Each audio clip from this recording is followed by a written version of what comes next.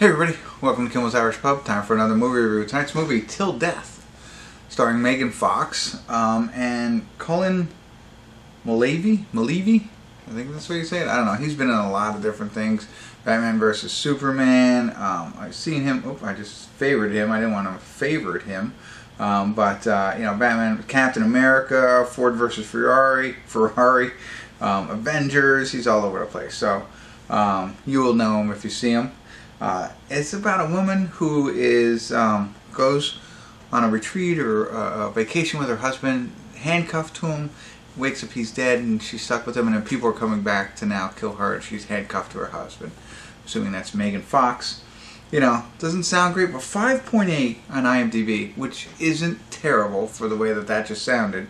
And almost 4,000 people have rated it so far. So it's a horror, it's a thriller, and it's an hour and 29 minutes long. So it's worth a shot, right? So let me get into it, find out what it's about, give you a better idea, and let you know what I think. Stick around.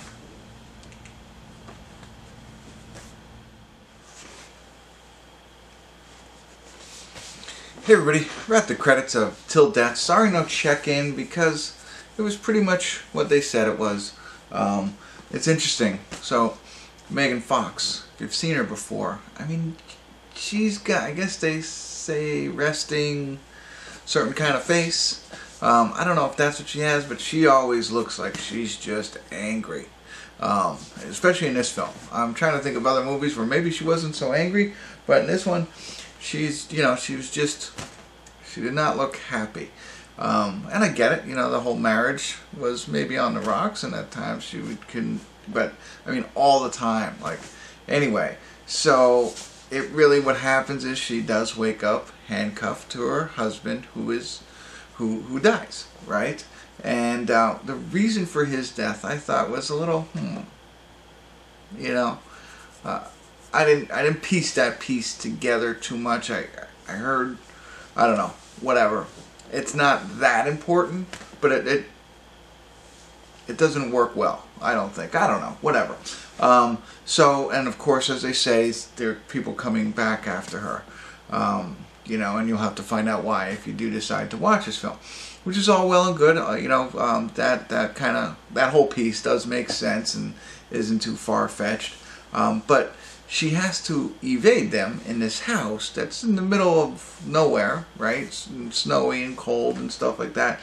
But she has her husband, who has to be 200 pounds. You know, I mean, literal dead weight, dragging him around this house and everywhere she's got to do to evade these attackers, these people who are coming after her, right? And it's like, really? I mean, I get it. And just not buying it. You know, at first when, you know, she's got to move about and the struggles, you get it, and it's like, ugh, couldn't imagine it. But then when that happens, and it's like, really, you're able to you know, do what she had to do for that long, whatever. So, and then there's certain scenes within that whole period where it was like, yeah, no, I think you'd be caught. You know, like, it's kind of like, this is kind of an exaggeration, so it's not a spoiler or anything like that, but like, I don't know if you have kids, but if you have kids and they're doing something they shouldn't be, and you go to look at them to catch them, they freeze. Like, you can't see them. Well, that's kind of what happens with Megan Fox and the dead husband. Like, I mean, it's an exaggeration, but really, freeze. They can't see me, you know what I mean? And they don't find her because, you know, she froze, kind of thing. So that you know what I mean, that whole thing, I don't know how I felt. I don't know if it was how angry she looked that threw me off and made me think about her acting skills, but really, she didn't have many lines after that, you know, because, you know, really she's just like running around, dragging, and all that kind of stuff. So I'm gonna reserve my comments on that.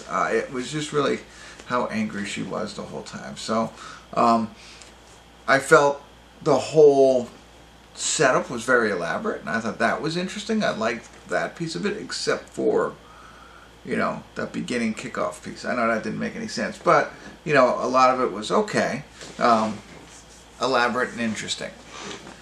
So there were some aspects of this film that I kind of was intrigued by.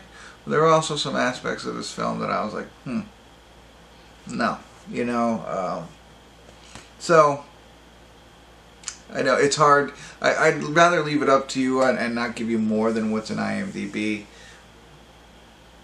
But it's a far-fetched, interesting thriller. I don't think it's horror.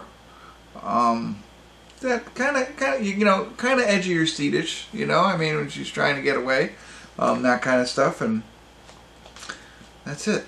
I don't think I got. I'm sure I had some other things that I wanted to. Yeah.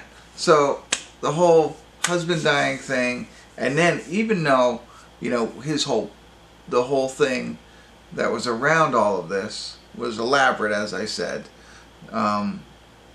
I don't think that whole piece made any sense, and I don't know. I can't say it without spoiling it, so I won't go any farther. You'll catch it. Wait, you know what I mean? Like, it just, I don't know. So, there you go. Just think it through. If you go and watch this film and think it through, and it's like, that was very elaborate for what was supposed to go down. So, there you go. And it says twisted plan, spouse's twisted plan, whatever. So, see if you can. I don't know. They tried to make something out of nothing, maybe. I don't know. Okay, I can't say anymore because I'm tripping over myself trying to not spoil it for you, but give you more information. I think I've given you enough. Hopefully, I'm sorry I can't be any more detailed because you'll want to check it out. So, wouldn't pay for it. Maybe Redbox. Wouldn't be a 5.8 for me. Surely not that. Nice short film though. So that's it. All right, I'm out of here. Hopefully I was somewhat helpful. I apologize if I wasn't, but I did my best. If you check it out, let me know what you think. Love to hear your thoughts. And thanks for tuning in. Kimmel's Irish Pub.